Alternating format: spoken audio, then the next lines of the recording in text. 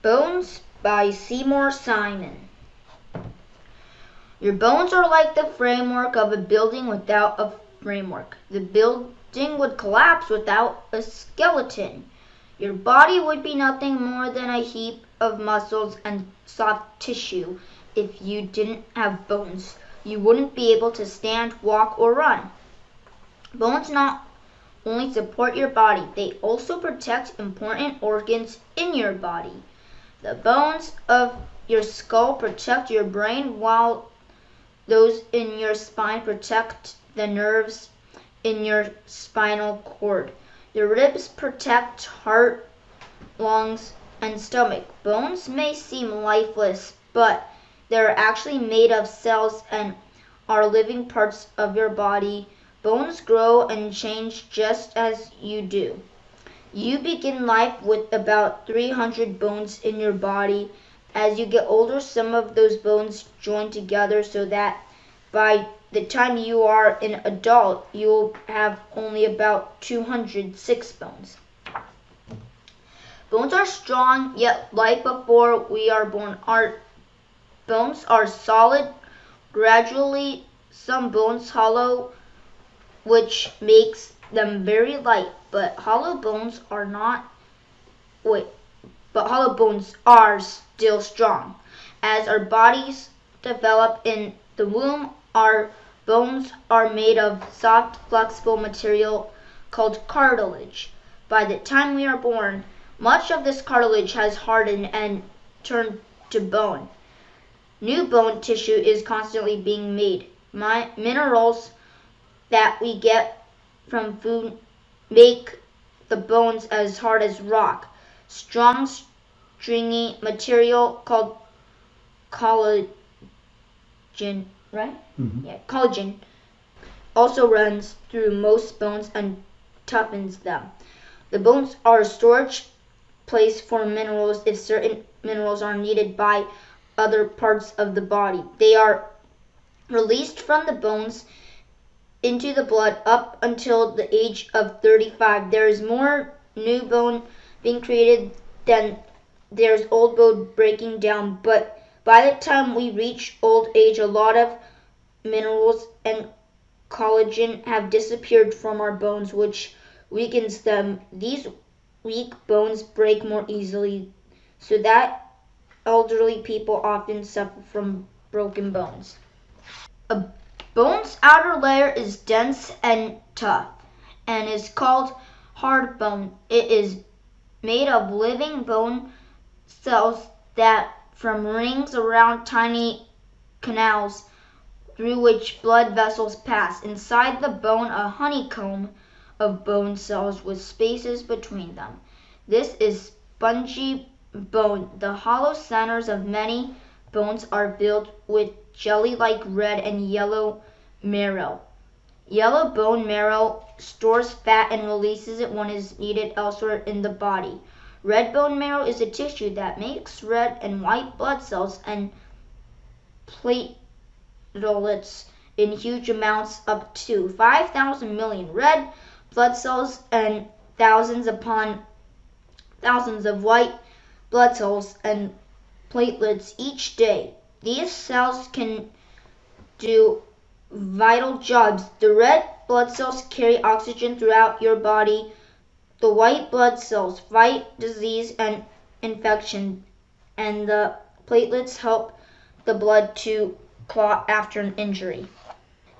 In addition to storing minerals and forming blood cells, your bones are also working with their muscle and joints so that you can chew food, walk and run, twist and turn, or throw a ball. Whenever two bones come close to each other, there is a joint in some places, such as the joints between the bones of the skull. The bones are locked together, but most joints are movable and are coated with thick and slippery fluid, much like the oil on a door hinge. There are many types of movable joints, each of which moves differently.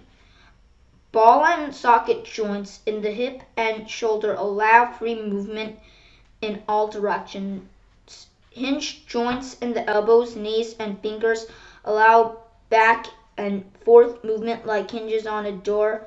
Other types of joints, such as a saddle, pivot, and sliding joints, allow many different movements. If a joint is twisted too much, it is said to be sprained or dislocated. Bones are moved by muscles that are attached to them. The muscles are fastened to bones by tendons, which also link muscles to other muscles. For example, when you flex, your arm muscles pull together. The attached tendons pull against the bones of your arm, making them move at the joint. Tendon tissues stretch much less than muscles do. Most tendons are shaped like narrow cables. Ligaments are also like tendons, but can stretch slightly. Ligaments link bones together at joints and are very strong in some parts of the body. Ligaments hold the bones together so tightly that they can barely move without ligaments. Bones at joints would become dislocated very easily. A sprained ligament could be quite painful. Cartilage is another kind of connective tissue found in joints and at the ends of bones. It's smooth, tough, and flexible, and lets one bone slide over another. There are several different kinds of cartilage. Touch the tip of your nose or the top of your ear and can feel one kind. Touch the voice box in your throat to feel another kind. The skeleton is a column of interlinked bones with 2 legs attached at the bottom and 2 arms and a skull attached at the top. The skull is a bony case that supports and protects the brain and some of the body sense organs such as the eyes and the ears. There are 29 different bones in the skull, including small bones in each of the inner ears. The part of the skull that surrounds the brain is called the cranium. It is made up of 8 interlocking cranial bones that enclose the brain and keep it from harm. 14 facial bones form the framework for the eyes, nose, cheekbones, and upper and lower jaw. Looking at the skull, you can see how the deep eye sockets protect the delicate eyes. The part of the body that detects odors is also tucked away behind the nose hole deep inside the skull. 2 bones form the upper jaw or maxilla. These bones are attached to the rest of the skulls and can't move. The lower jaw or mandible is hinged so that it can move up and down or side to side. The upper and lower jaws form a crusher that can bite, rip, and grind food into small pieces. Your backbone or spine is a flexible column of bones that runs down the middle of your body. It is made up of a chain of 33 small bones called vertebrae, which are fastened one top of another. Each vertebra is hard and hollow like a bead or a spool of thread. The joint between each vertebra allows only a small amount of movement, but together the vertebrae form a flexible chain of bones that can twist like a string of beads. Your spine lets you bend down and touch your toes, and at the same time it keeps your body upright. The vertebrae are cushioned by discs which are like small circles of jelly between the bones. The spinal cord, of a central bundle of nerves, runs through the hollow in the vertebrae.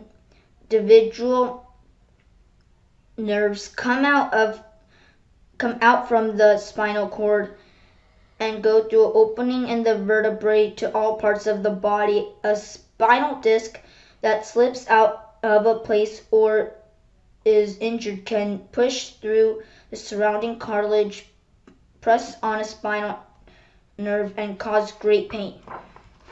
Seen from the side, your spine looks like an S with 4 main curves. 2 of the curves toward the front. The curves help to strengthen your backbone, balance your body, and absorb shocks as you move. Sometimes the curve of the spine is not what it should be, like of the position of the bones or the spinal muscles, scoliosis, and an abnormal curvature of the spine, sometimes found in children. A mild case of scoliosis can be so slight that it is not even noticed by the person who has it. However, severe cases can produce pain and difficulty of movement. Your rib forms a protective shell for some of your most important organs, including your heart, lungs, stomach, and liver. The cage is made up of 12 pairs of curved bones called ribs. The top 7 pairs of ribs are connected to the breastbone at the front of the chest by strips of cartilage. The next 3 pairs, called false ribs, are connected to the ribs above.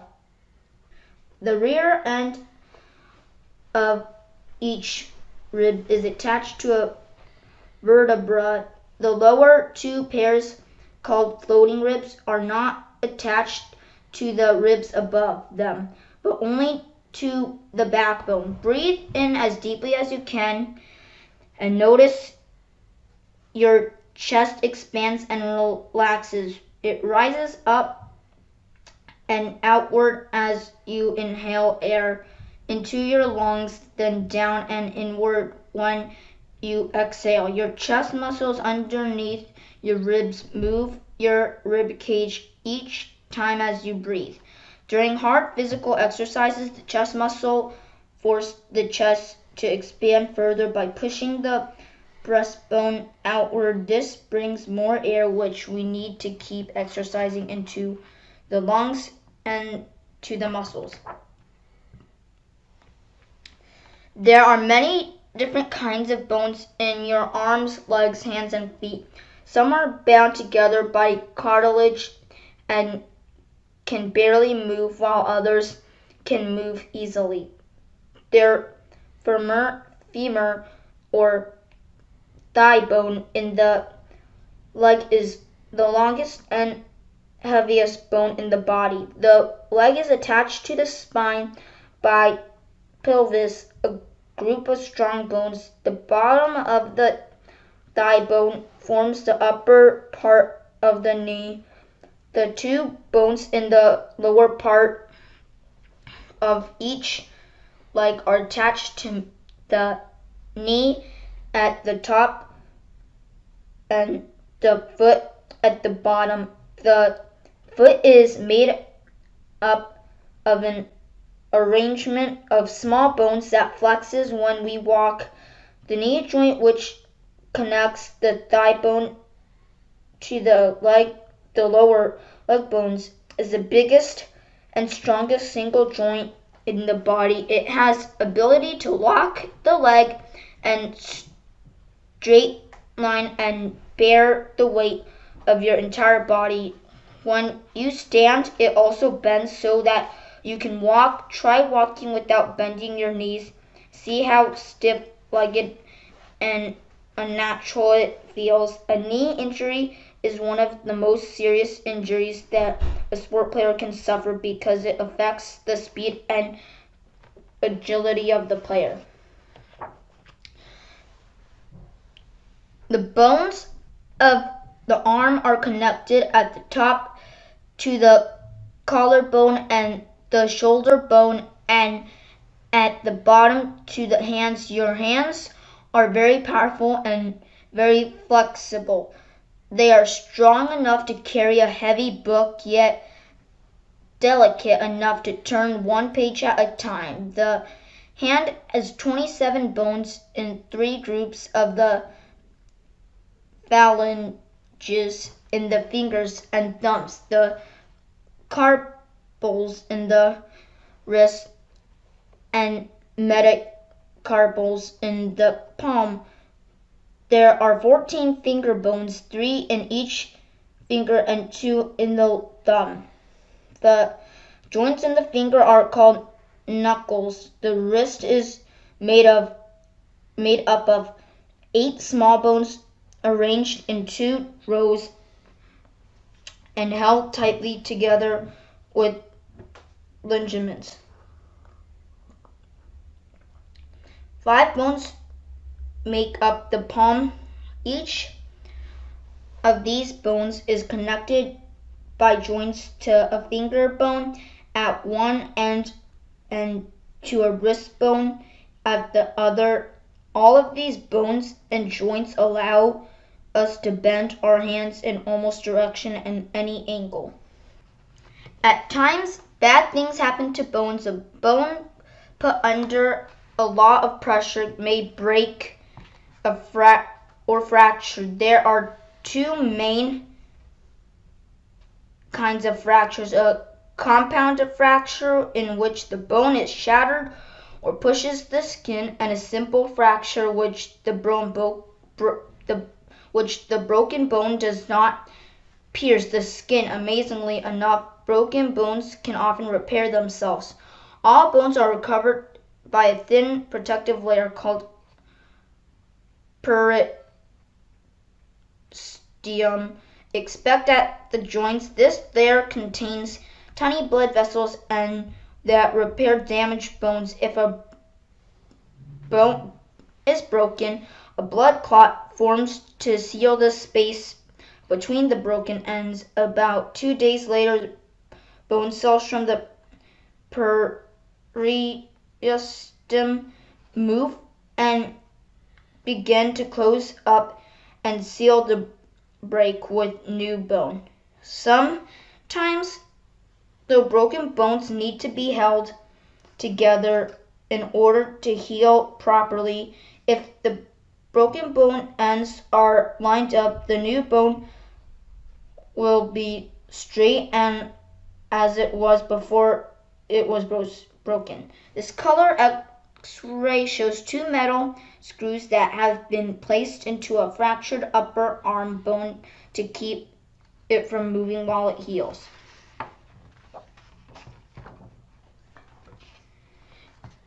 If a joint becomes injured and painful, doctors may try to repair it with a procedure called arthroscopy, which uses a long instrument to view and repair a joint.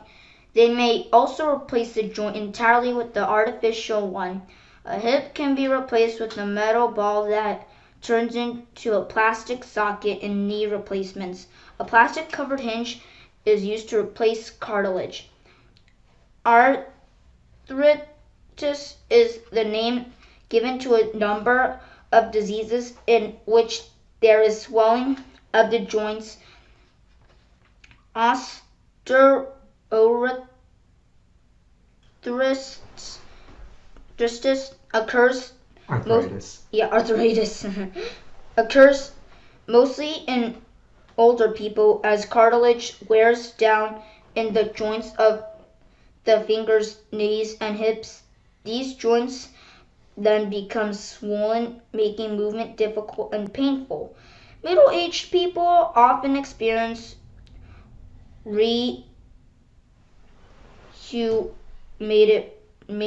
rheumatoid arthritis, which creates pain and stiffness in the joints.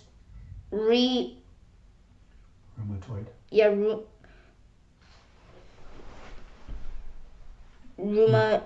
Rheumatism is the name given to any condition that produces pain or stiffness into joints and muscles. Doctors often treat simple rheumatism and arthritis with medicine that reduce swelling and pain. They usually perform joint replacements operations only in the most serious cases of arthritis. Bones are living parts of your body. As old bone tissue breaks down in your body, new tissue is constantly forming. Your bones are as strong and tough as concrete and can bear heavy weights without bending or breaking.